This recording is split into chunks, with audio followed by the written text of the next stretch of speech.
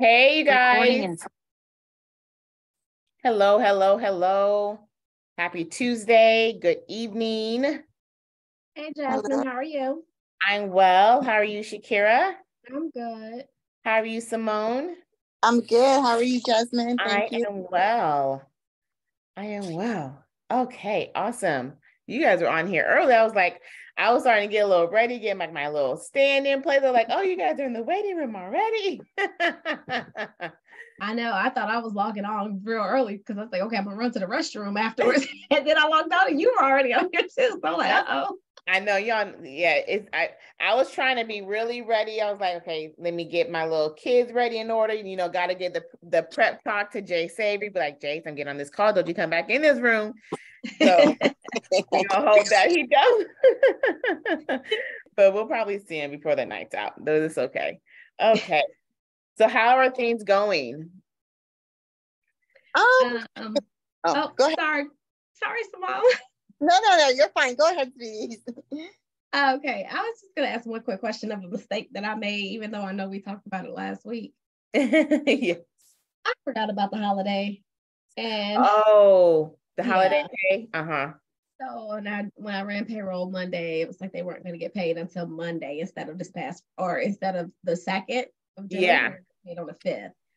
So I contacted Gusto because I was like, okay, can I go ahead and upgrade to the premium package, the Premier, the Jay-Z package, whoever you got, so I can get their checks next day. And they were like, I could, of course, they were like, yeah, you can upgrade, but you can't downgrade.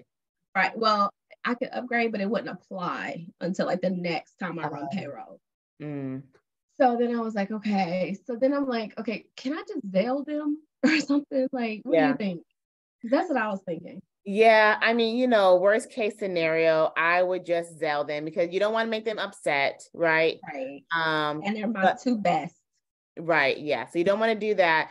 The only thing is because you've already been using Gusto, that pay won't be included in there. So you'll have to keep separate records. I don't know if Gusto will allow you to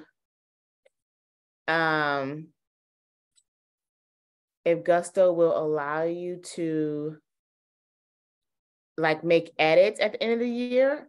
I'm almost thinking like, Gusto has a way for you to send a check, but you have to send the check.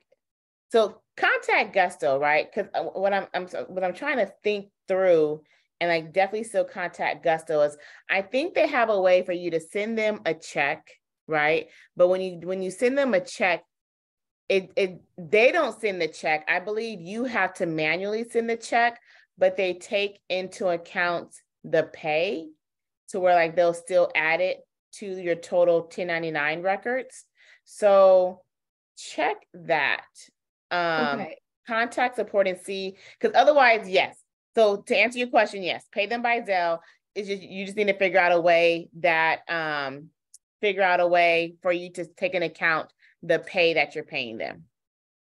Okay, yeah, because Gusto did say something about a check, but like the person, I don't know if the person I spoke to just wasn't that knowledgeable, because every time I was asking her questions, it's like she wasn't sure, because she was like, well, you can send a check from like you can send it on your own. I was like, my business bank account. She's like, yeah. And I was like, okay, so then how does Gusto account for that? And she didn't know. She was like, let me look. And she kept coming back, and then she was like, or Gusto can send a check. And I'm like, okay, so Gusto will send a check on my behalf. And she was like, yeah, Gusto has blank check. And I'm like, I don't think that's what I need. So it was just ended up being to the point where I just told her, okay, I'll figure it out. I'll call back, because I just was getting nowhere with her. And then that's when I was like, maybe I can just Zelle it. So I reached out to the two cleaners that were going to be paid, and I asked them, I told them the situation. And if you needed your money on Friday, which I know they did, but if you needed your money on Friday, or would you be fine with Monday? Of course they wanted Friday, so I was like, okay, I'm gonna figure out a Zelle or something, and they were like, that's I figured they would be. No, go ahead. No, I was just gonna say, I do know, like when you use Zelle, because it's through the bank, like I think that gives like a little bit, like versus me cash apping it, right? True. Venmo it. So I do know if I do it through Zelle, I can get a record from that. but I don't know how, like you said, Gusto will account for it. Right. So and that's the thing, like you can keep the records it's just you have two separate records. You have the record, and then if Gusto is sending out your 1099 at the end of the year, then they're going to take into account everything but this one pay period. And so it's kind of like, how do you just count it as a loss, or do you count it as a separate expense, or do you send them two different 1099s at the end of the year? You know what I mean? So like you just have to just take to account that part. Okay. All right. Well, I will reach back out to them and try to figure it out with them if I can get somebody who knows, or then if not, I'll just take it as a loss and just pay the taxes on it myself. Yeah. And then also, I did post that information in there because, you have July 4th. You have a lot of holidays coming up now through the end of the year. So you have a lot of holidays. So then now you'll make sure that you'll have that put in place for all of these other holidays coming up. Yeah, for sure. Cool. Thank you. You're welcome. Let's see. Let me ask you a question. I have a PO box. Can I use a PO box as a virtual address or no? No. So you cannot use couple different things, right? One is like you definitely can't use a PO box as a virtual address. And then also that you want to make sure that when you do find your virtual address, that it's a good virtual address. The best virtual address that I would recommend is if they have somebody that's like a receptionist, and it's not like a co-working, like an open co-working space. Try to find one that has like a receptionist to it where they can collect mail, because a lot of these places are getting really strict with these virtual addresses because it's super easy to get one, and they're just being really strict on these virtual addresses. So especially with Google, are you planning to open your cleaning company in the same area that you live? Yeah. Okay. So I already have a cleaning business, but it's residential. But okay. Quite honestly, I think I'm trying to move towards commercial. Commercial. Okay. Yeah. So, I think I've been just doing this by myself. I haven't had any, basically, I've been taking as far as payments. It's been Zelle, it's been Cash App, it's been check. And so now I know that you recommend Stripe. What do you think about QuickBooks as far as like ACH payments and that sort of thing? So QuickBooks is not really known for their payment processing. QuickBooks is for like ACH payments and invoices, but not really like for payment processing. And I totally understand the struggle. I have a client right now, like in the mentorship group, and she's kind of very similar boat to where like she's been in business, cleaning on her own, had a cleaner and a help here and there, but been taking payments as whatever, cash, all the things. And she was like, some of my clients it's going to be a hard adjustment for them. So she may lose some and she may not. But I definitely recommend like setting up a booking platform.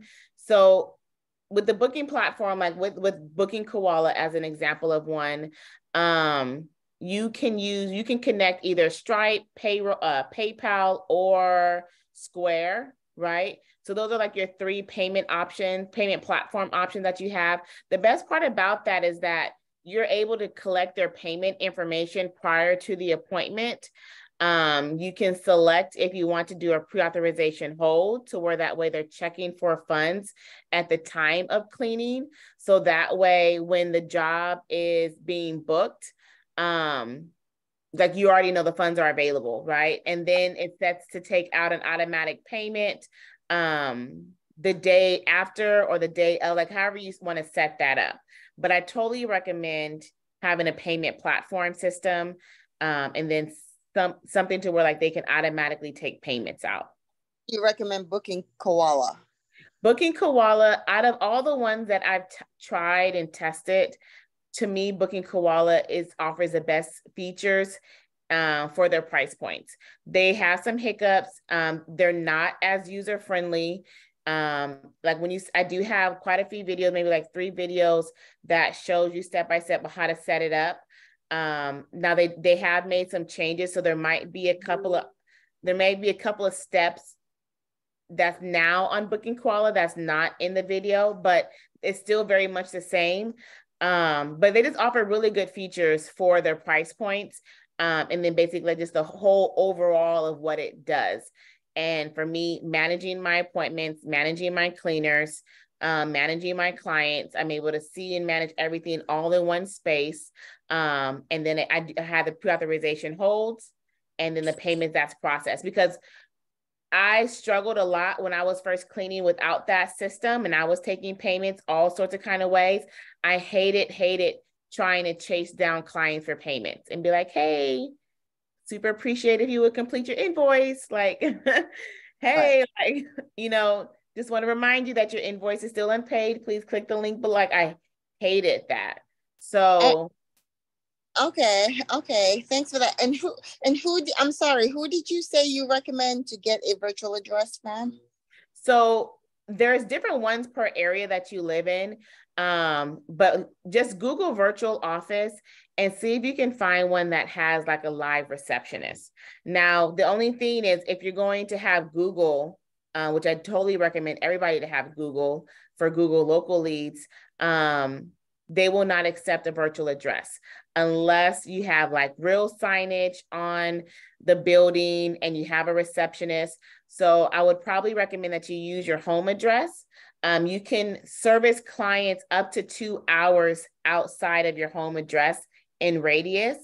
And then also your address will be hidden. So it won't be visible to anybody like whatsoever, but that's going to be, I don't want to say the only way. That's just a way that you can, like, the likelihood of you getting approved for Google My Business is with using your home address. Okay. Or if you're like actually really renting out like a real for real office from a place. Okay. Huh. Yeah, because I'm not sure that I wanted to use my home address, only because I recently had a stalking situation. Oh, yeah. Yeah. So I can understand that. It was crazy. Okay. But like I said, one thing is it is hidden. Like when you put your information in there, it will let you know this information will not be shown to public. So it is hidden. They only really use it just for the verification, because you're selecting that you're a service-based business that provides service on client location and not at your location. So they will hide it. So that's, that's one thing. But I can definitely understand the hesitation because of that situation too, though. I wonder because, okay, so I know that you said I can't use my PO box, but I have like, it's, PO box, whatever, but then I also have a actual address, but it's for the post office, that they say if for some reason mail can't come here, or I order a package, they say use this address, like a regular, 300,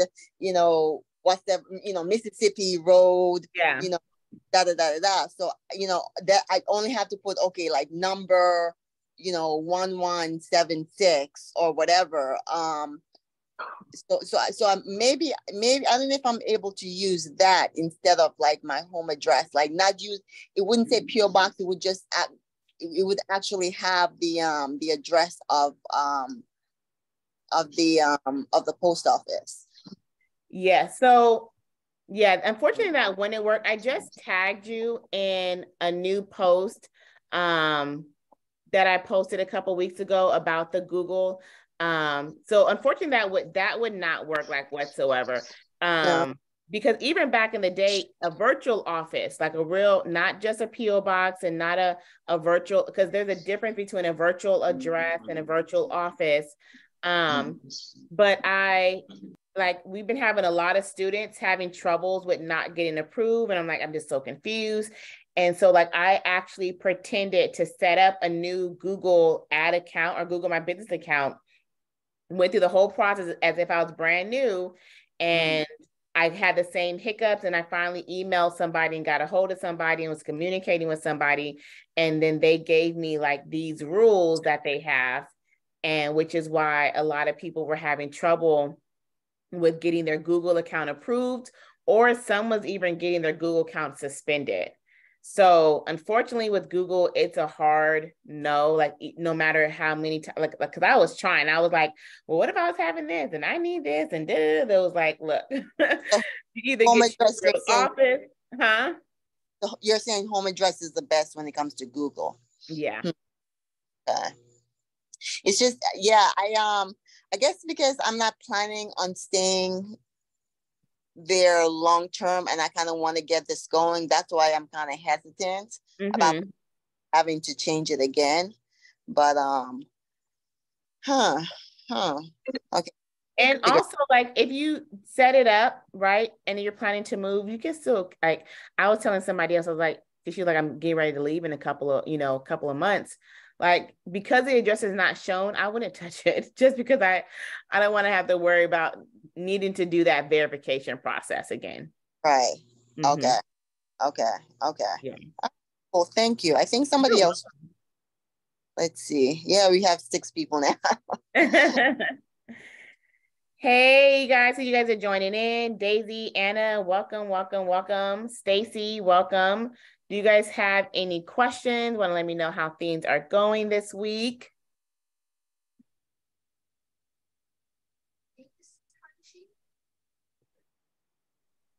Hello. Hey Stacy, how are you? I'm good. How are you doing? I am well. Well, I don't have any questions. I think nobody robbed me this week, so that's good. But that's a good thing. Yeah, so far so good. Google is doing pretty well for me. Nice. I just joined in not long ago and I heard you with the whole virtual thing and all that stuff and the home address. Remember I told you that my home address thing never worked. But then my business account thing worked for the Google local leads. So long story short, I'm only on Google local leads. I'm not on regular Google. I give up on it. Yeah. So, it's frustrating. It's super tough because yes. Yeah. Remember how long it took me? Like it's been like over 2 months and I'm like, you know what? I'm not even going to mess around with it anymore. So that's why like I had to put right. And that's why like I wanted to like, because I never had that hard time like that. So I was like, what is going on? And I'm like, everybody can't be like having the same problems. That's why I like pretended to set up a new one. And yeah, sure enough, I had that same situation. They wanted that doggone video verification. I'm like, what is this? Like, what are we doing here? Yeah, it's not a joke. But as I keep saying, Google Local Leads has been really, really good to me. So I had my first bad review on there. I have a 1 star. Yay. My cleaner did not show up last minute. Oh, she canceled and said she had to go and pick up her son or something about her mom couldn't pick up her son.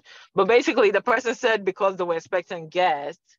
We canceled. We literally canceled like 2 hours before he got mad and gave me a 1 star. So of course I had a really, really bad day that day. But then I got 2 more bookings or so like the same day or the next day or so. So I was like, oh. Right. And then I had a friend that have I forgot what business he has, some car business or whatever. And he's like, oh, they don't really look at stuff like that on Google. Like people really are not looking at if you have 5 star. They're actually just trying to book. Yeah. So heads up, I'm sure. I mean, you know that, Jasmine, but I guess for other people, I guess 1 star is not so bad after all. Yeah. I'm still getting bookings on Google. I'm just not on regular Google. So when you get in, let me know. I will. I will let you know. I can't get it. Right now, I'm just going to stick to local leads. But yeah, but local leads are good. Well. Local leads is helping a lot of different clients as students right now. So local leads is amazing too. It's really good. It's really good. Like, I mean, it's a long process, but I think it's worth it. As I said, I stopped worrying about Google. Yeah. So it's doing good. I remember when I first joined, you said something about the whole 10K plan or whatever. You said at least get new clients every week. So at least I get new clients every week. So good. I'm getting there. But that's it. That's how things are going for me. Good. I'm glad to hear that. Secure, I see your question. So yes, so Google Local Leads is different than Google Ads. So Google Ads is like the PPC ads. You know, like when you're on Google, you see on the top where it says like sponsored, and then you see the like, there's like ads, right? And there's like the little map, and then you go down and says like Google guarantee. So the top one, the sponsor one, those are the Google ads. Those are where you pay like paid per click. And you don't pay a lot per click, but to me, I compare Google ads with like window shopping, right? You ever be like, you know, when you're young, you ain't got no money and you want to go to the mall with your friends, right? And you go in one store, out the other, in one store, out the other. That's what Google ads is kind of like, because every time somebody just walks into the store or clicks on the ad, you're having to pay for it. Whether they call you, message you, you know, whatever, whether they do any of that, you're having to pay for it. So it may be very little, but if you have 500 people that do that and don't call, then, you know, little becomes much. But Google ads is still great. I just always recommend, like when people start getting into the Google ads and the PPC ads, very similar to like Yelp ads, they work the same thing. Even with Facebook ads, right? It works the same way, is that you need to have a good budget because it can add up. And where Google Local Leads is very similar to the pricing structure of Thumbtack, to where like they have a set flat rate fee. It depends on your area. It can be $20, $25, and then you're just being paid for that one fee per lead. You get the lead, it's your job to close it. When you do get the lead, you do get their phone number. You don't get their email address unless they provide it, but you do get their email address. I'm sorry, their phone number. So you can call, text, and try to close that lead. So that's the difference between Google Local Leads or Google LSA versus like Google Ads. Okay, because yeah, I did the Google Ads. Like I'm doing that.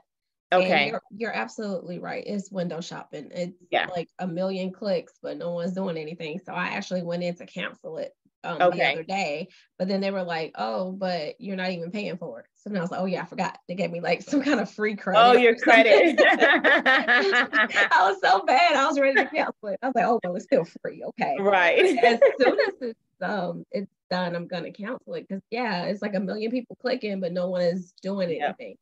So the local leads, I guess I'll look into that now, because I'm trying to figure out how to rank higher on Google now, because I did get approved, and I don't know if I have any information at all that will help anybody. But I don't know if you remember, I had a hard time getting approved. Yeah. So what I ended up doing was I went in and I deleted the whole first page. You know, the first time I did it, like I deleted that whole account. And I went back in and created it again as if I were new. But the second time around, I watched that video that they had. Google, I sat there and I literally just watched that video and did step by step what they did. And then I did use my home address, so I understand where Simone was coming from with the address. Yeah. I think I think I told you I don't do social media and all that stuff. But I did use my address, and it is hidden. And but because I used my home address and I said that I service clients at their location, I didn't have to provide another address. And I got approved. I mean, I had to go through the phone verification, email verification, and then they mailed me a postcard. Nice. So I don't know if that'll help anybody or not, but it took me almost a month too, but it worked out. It takes a minute. The postcard back in the day used to be so nice and lovely. They'd send that postcard right away. You get it in 3 business days. You have 5 days to connect it, and it was just so simple. Now with the Google LSA, you find those leads set up in your Google Business Management. Like you go to your Google, there's a little 3 dots on the side, and then it's like a little blue building, and then in your Google My Business areas where you'll set up your Google leads, your Google LSA. Yeah. The local thing. Okay. Yeah, I'm gonna look into that now then, because I'm trying to get some of this Google business, since it's supposed to be so good in my area. Yes. So I'm hoping that this helps out. I've even been looking at some other people who are ranking high to figure out like why. There are people that are ranking high that don't even have websites, and they're coming up number one on there. So I can't figure that out. Old school. They just been are they old school? Have they been around for a long time or no? One girl says she's been in business since 2015, but other people have been like 20 some years. But yeah, the one 2015 girl, is still a pretty long time though. Okay. Yeah. So maybe that's why. I don't know, but I'm copying everything they have. Girl, look, don't recreate the wheel, they say. Exactly. Okay, thank you. You're welcome. Hey, Andy. Oh, who's that? I'm so sorry, Simone. No, go ahead. Go. No, go. Actually, quick question. Is everyone paying for SEOs? I just realized how expensive that is. Is anybody else currently using has a SEO, paying somebody to do SEO on their website or on their platforms? Anybody? I'm not gonna lie. I looked at it last night. I was about to pay somebody, and then I said, "Hold on, let me go to YouTube first." So I went on YouTube, and all day today I've been looking at YouTube, which is where I got the idea to copy what other people are doing who are ranking high on the Google page. Yeah. So I said I was gonna try that first because it's not cheap.